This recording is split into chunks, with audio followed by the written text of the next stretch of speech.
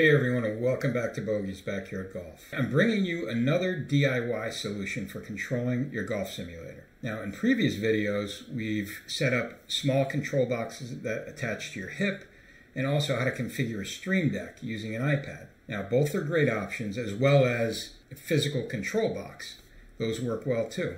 But today, I have something new I'd like to share with you that might just be the perfect fit for your golf sim. This is what it looks like. Let's get into it.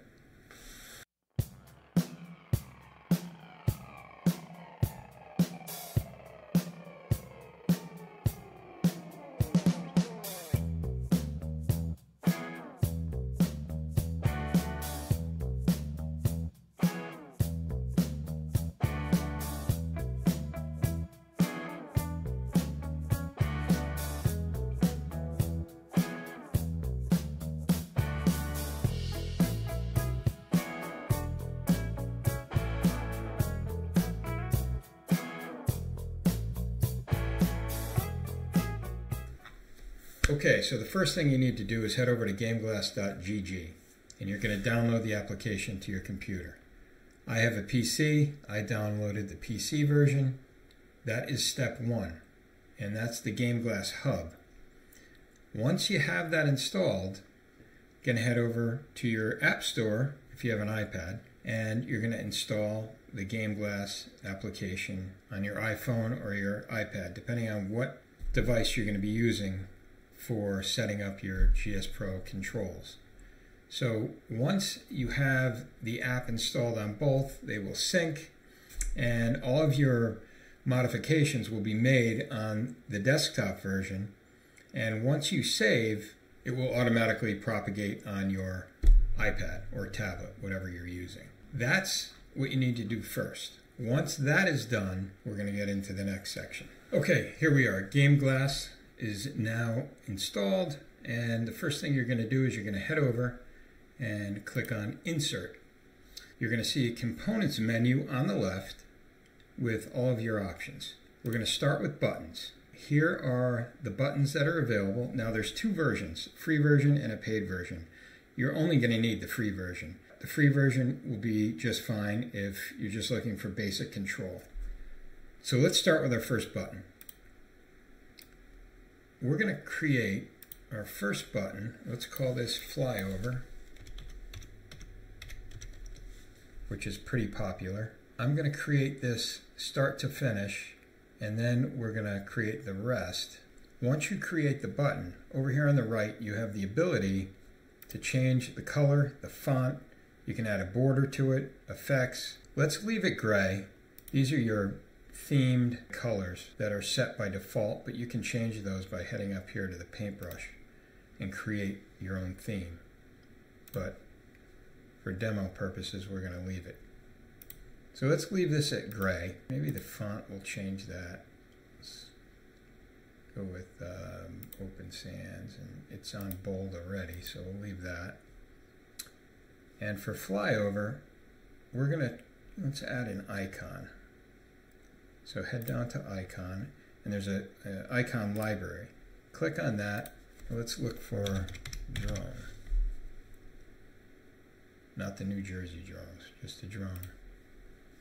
Now you have the ability to enlarge it, position it, change colors. Let's put it on the right, and let's enlarge it. So now we have our Flyover button. Once we have the button created, we're going to head over to Actions. And this is where we're going to keybind. So you're going to click on Keybind and then Record.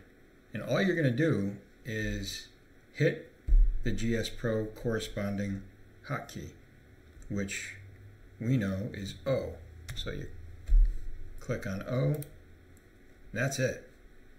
This button is now active and live and will work. If you save now, that will initiate a flyover within GSPro. So now that we have our first button created, let's create a few more. And we do that by just clicking Duplicate.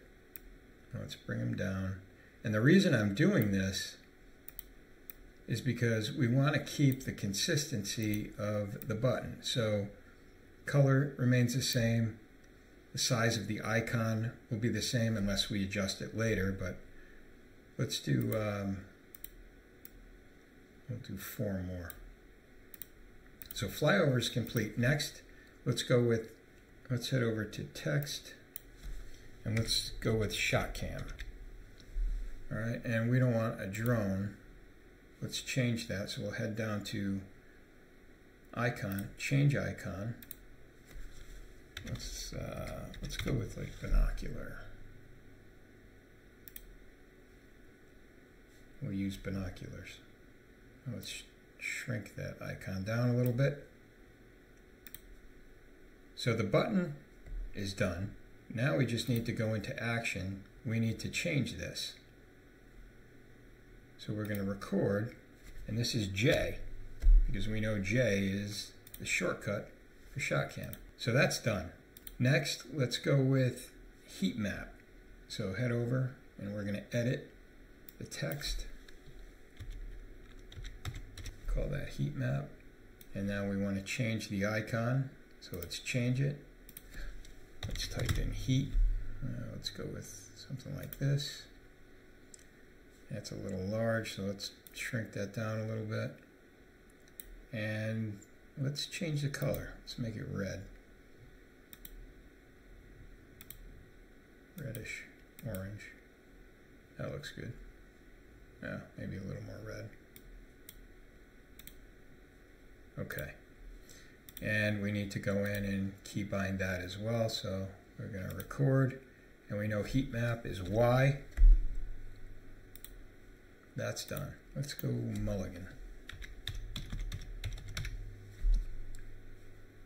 All right, we're going to change the icon. Let's get a golf club. Golf club. It's on, the position is right. Because we duplicated the original button and we had the icon on the right, it put everything on the right by default. That's done. And then we just go in, record, and we know mulligan is Control M, so you're just going to hold down the Control key, M, and you see it puts it in there for you. Done.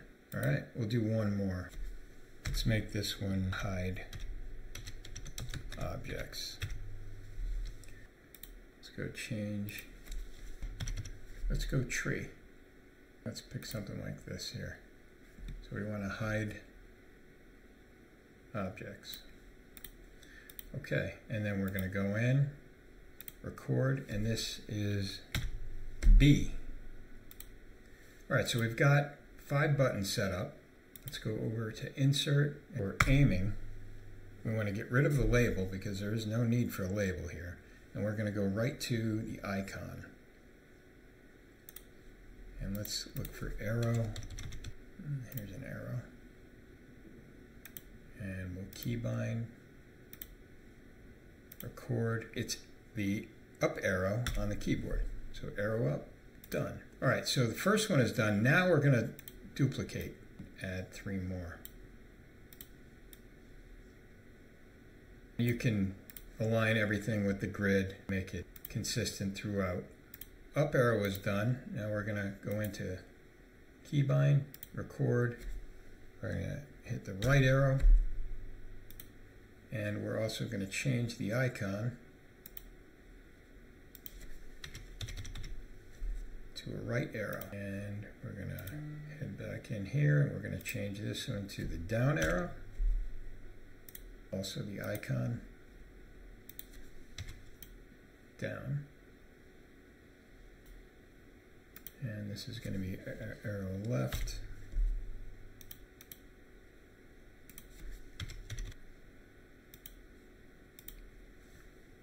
You might want to make your arrows a little bit larger.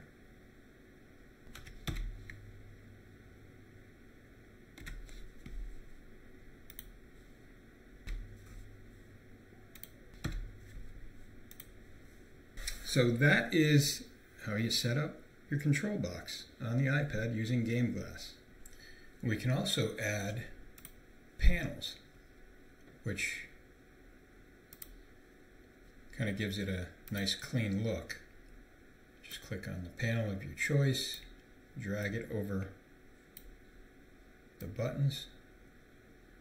Now you can see it's covering the buttons, so all you do is you head up here to the layer icon, click send to back, and now it's in the back, but it gives it a nice look. When you're finished, all you're going to do is save it. You're going to give it a name. That's it. So this should give you an idea as to how this works and what you can do with it. The free version gives you everything you see here. Very easy to configure. I'll show you how this works. So just like any control box, you get the flyover, you hit that. We're at Champions Gate. This is a newer release.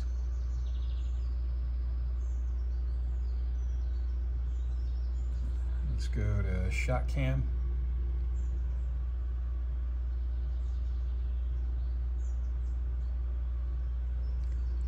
Heat map. You can see heat map comes on. And now we'll look at, well, we can't do mulligan because we haven't hit the ball. Hide objects, UI, and I'll hit that one.